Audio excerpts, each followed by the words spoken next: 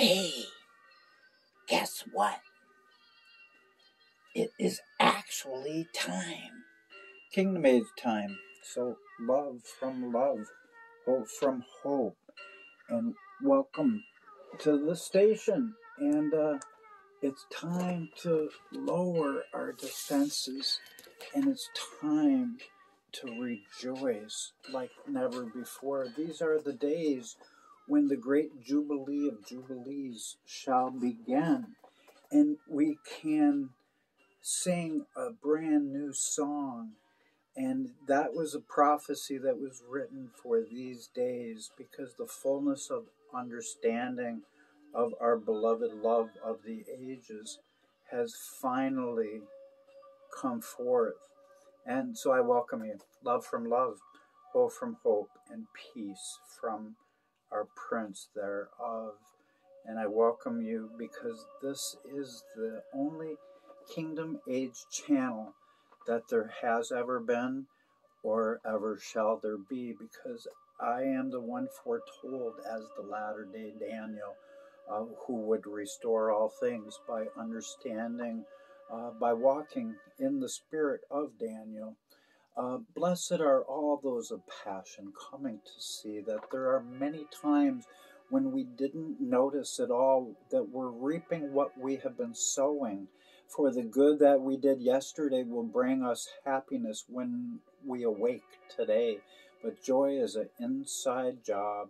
So it came to pass that the Lord was once asked, "We know that you are going to leave us, so who will be our new leader?" And Jesus turned to them and said, no matter where you are just let peace guide you, your inner peace of love, as you go towards our Father of love in the New Jerusalem. For its sake, heaven and earth came into being, the Lord said. And praise God, free at last is the coming New Jerusalem. And you may Google this. It's a NASA image taken by the Hubble telescope, and it is the New Jerusalem that is coming, and the revelation of it is one of the first things, because the first is last and the last is first. In the same way, Satan has been removed early, and all nations have become the Lord's when the seventh trumpet sounded first, because the first is last and the last is first. So praise God, it's time for new understandings so that this world will be turned around, because our irresistible one is love, and he only irresistibly desires everyone to irresistibly to desire him. Love. Every knee shall bow at the name of love, and every tongue shall confess love. That is Christ's name, as John the Beloved named him in 1 John 4:7. For those who love are born of God and know God, because he is love. So blessed are the wise, believing that the deepest rivers flow really slow. And for that reason, they'll come to understand the truth of the enigma of enigmas. The mystery of God is over, Revelation 10:7, because the covenant has been given. He says, I will be your God. You will be my people. I will forgive your iniquity. I will never remember it again. I will write my law and love on your hearts. Beyond that, no one will ever need to be taught of me anymore, says the Lord. He says, for all people shall know me, from the least to the greatest of all mankind. For I am the Lord God of all mankind, Jeremiah 32:27. And in these days the Lord God has appointed a new name unto Israel. They are now Chrislam. Isaiah 62:2 foretold this, because now they have inherited all mankind. Isaiah 54:3, accurate again. And so for that reason, people need to come to understand that if they ever ask anyone their secret questions, they would only feel shame for 1 minute. But if they do not ask someone,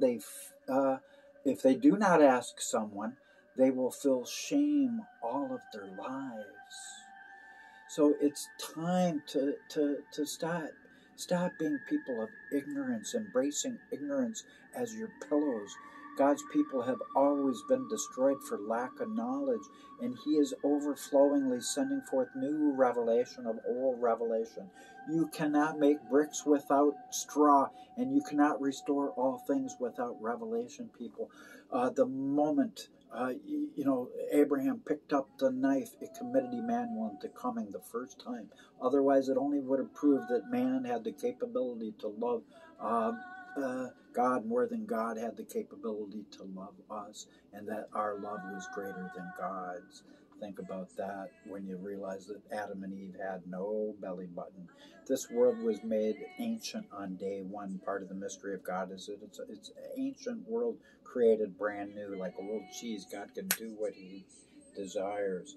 So for these reasons, the Lord once said to his own, he says, compare me to something and tell me what I am like.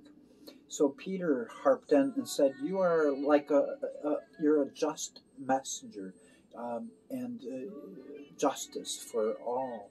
And Matthew said, you are a wise philosopher. But the rest spoke even louder than those two by the blessed smiles upon their faces, cheek to cheek. So blessed are all those believing the truest happiness always consists of making other people happy. For it's much easier to feel really good about life and the world when people around you are happy. And joy is an inside job.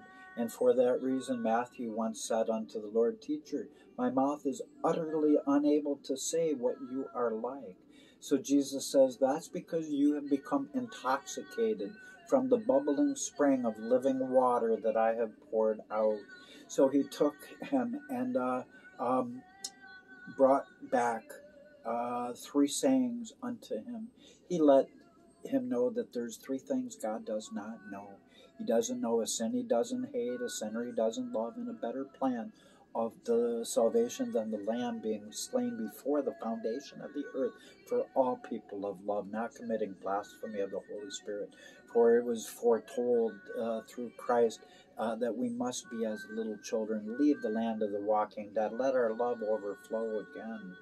And but praise God that when he whispered the secret of the mystery of God, Thomas in turn took that information, and he said that Christ, in his response unto Thomas said, if I tell you one of the sayings that he spoke to me, you will pick up rocks, you'll stone me, and fire will come out and the rocks will devour you, because he confessed the truth of God's mystery that all the gospel writers could not divulge.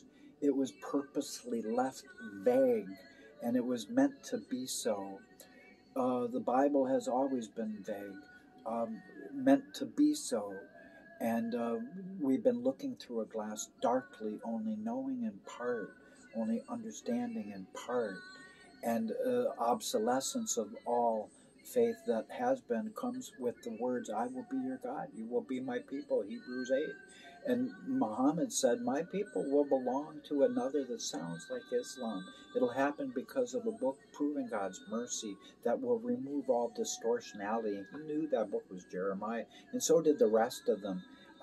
It was the one thing that Jesus never could speak of, because it was to be tabled for the latter days. And in the latter days, when the covenant was given to Israel, in Jeremiah 31:1, it says that in these latter days that God would be the Lord God of all families of Israel, from the least to the greatest, of not spiritual Israel, the families of Israel.